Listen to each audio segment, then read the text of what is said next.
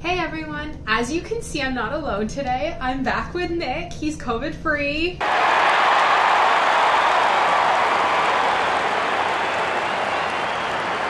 Yeah, after being basically shut in one room for the best part of 10 days to not pass it on to Rachel, who had remained negative the entire time, it's quite a relief to be back out.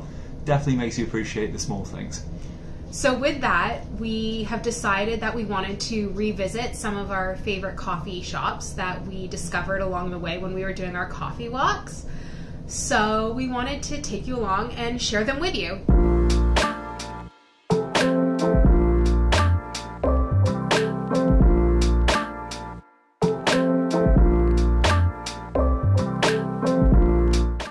We're currently on one of our famous Toronto neighborhood walks, and we thought we would show you one of our favorite coffee shops. It's called Found. So when we initially started doing this, then we quite quickly ran out of places that we wanted to go, so ended up having to do quite a lot of Googling, but this was probably one of the first places, kind of one of the first new places that we ended up finding, and it came very highly rated. So we went here, loved it, and just kept coming back.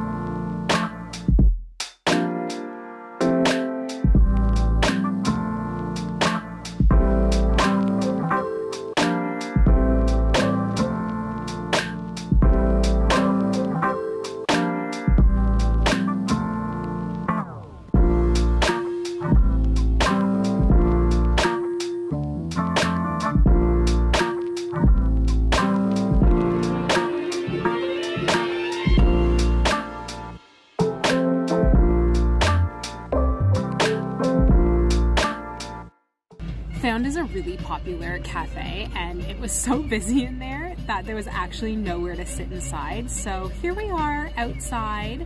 Yep, braving the cold. Fun times. The only issue that we have with this cafe is that it is small, so it's hard to find seating sometimes. But when you do get seating inside, it's super cozy. The reason that we really like this place is not just because their espresso is delicious, but the options that they have are really, really good, and also there's some real thought and attention to detail that they put into this. So what we are currently both drinking is what is called the Doctor, and that is a flat white with a double espresso shot, so you get a little bit more coffee for your buck. The thing that I really like about this place is that they actually choose the coffee bean based on the type of milk that you order. So for example, because I order mine with oat milk, I get a different coffee bean than Nick does, who gets his with skim milk, and the bean and the milk are meant to complement one another. It's for reasons like this that this has been one of our firm favourites ever since we started doing these coffee walks. Cheers, babe. Cheers.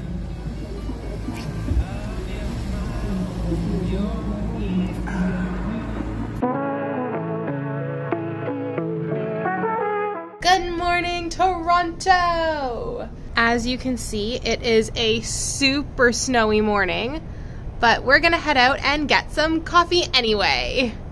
Let's go brave this weather, Nick.